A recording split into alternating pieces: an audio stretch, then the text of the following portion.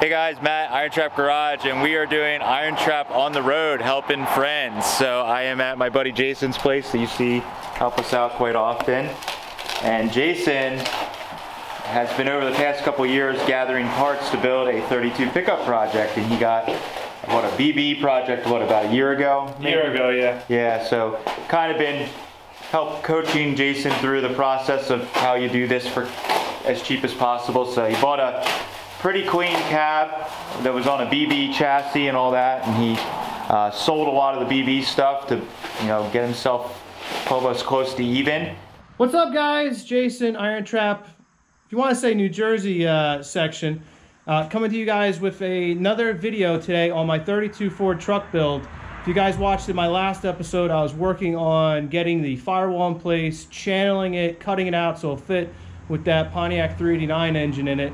And like I had mentioned in the last episode, the next project for me was to tackle the grill and radiator mounting. So that's what I'm going to be working on today in this episode, going ahead and getting that sitting in place so I can, actually when I open the garage door, I can actually see a 32 truck with a 32 grill. So let's get to it, guys. Here we are at the first stopping point. I just wanted to point out that I used some 2x4s, blocks of wood I had kicking around to get this radiator propped up basically where it needs to be. Again, 2x4 across from cowl to top of radiator. 1.5 degrees of rake. This rain channel here has got about 2.5 degrees because this is all slightly raked. So that's done. Now I'm running into a problem of where the lower radiator outlet is hitting the cross member. I'm going to have to notch that. Obviously, I'm not going to stick a hose or try to stick the hose between the radiator, or excuse me, between the cross member and the spring, but at least that'll give me a little bit more room to push this back, and I'm going to have to modify that outlet at some point to get this whole thing to work. But I just wanted to show you guys where we're at right now, and I should be able to make some easy tabs, and so that way this radiator can sit in place and get that grill on.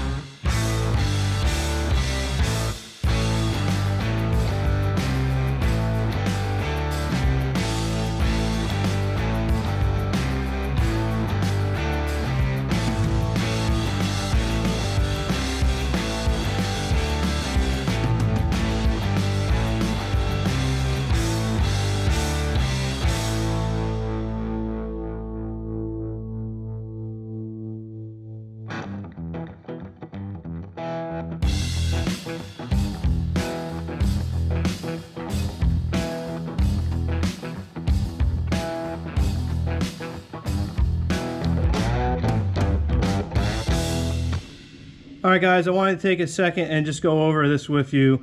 This was part of the old frame from the back. So this is actually 3/16. I've mentioned it before in other videos. This is a BB frame, so it is much thicker. I was thinking about using an 1/8" plate and doing this bracket, and I was going to, and then decided let's just overcomplicate things. So use back half of the frame, curved it, give it the curvature of the inside of the horn up here, and had to notch the horn a little bit, but this sits in there just like that, which is real nice. And if we come up here, it's hard to tell, but this sits now flush with the frame because the radiator is a tight fit in here. So I'll go ahead and get this other side bent up, and I'm just going to bolt this together. This is what this truck's telling me right now, quite honestly. I don't want to weld this in. I'm just getting those vibes that I'm just going to use 2 bolts here to hold it down, and I may end up actually slotting this a little bit just to give myself a little bit of extra room in case I need to push the radiator slightly forwards to for this coolant hose rather. I don't want to get too tight to the cross member, so if I give myself a little bit of room, and that way also I can fine-tune things. But I wanted to show you guys that. I'll get the other side mounted up, or made rather, get this mounted so I can put this radiator in place.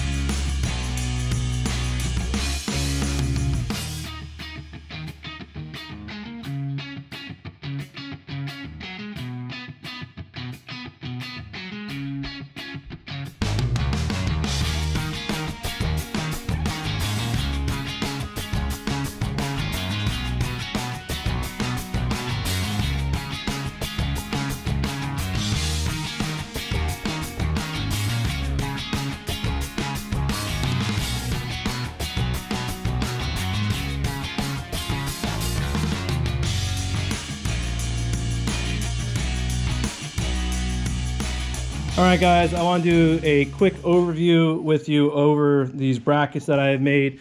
So here they are, bolted in place. 2 bolts over here. I did not end up actually slotting this. I just used a regular 3/8 drill bit to drill it out, and then my chamfer bit to clean up the edges. And you know, same thing over there. So overview of that.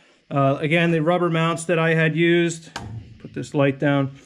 Rubber mounts I just cut out and used just a 1/2" drill bit here to drill this out on a piece of plywood, and drilled out really nice. Looks like something you'd buy out of a store, but just sits on place here like so, and then this girl can go in place.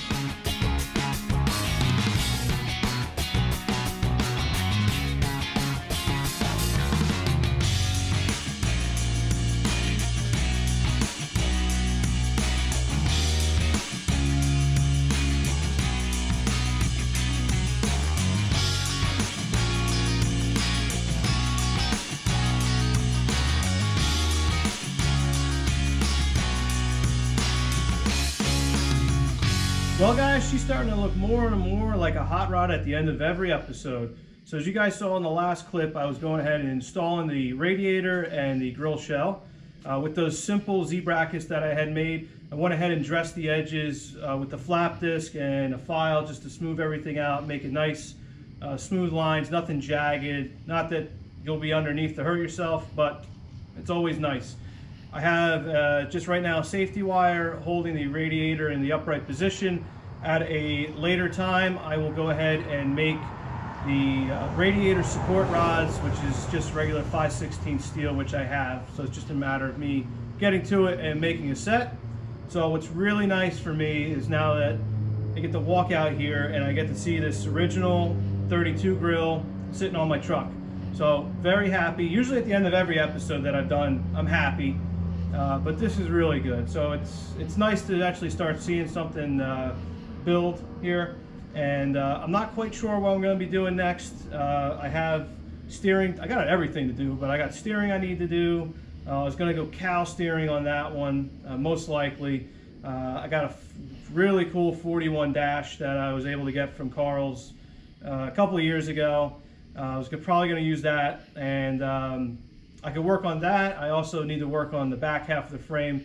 Those things I just talked about, I have material for, so really doesn't cost me anything. So that's stuff I'm going to work on before I get into other things like, say, headlights or anything like that. So yeah, great way to end the day. I am happy. If you guys enjoyed it, let me know in the comments down below, and I'll see you guys next time. Take care.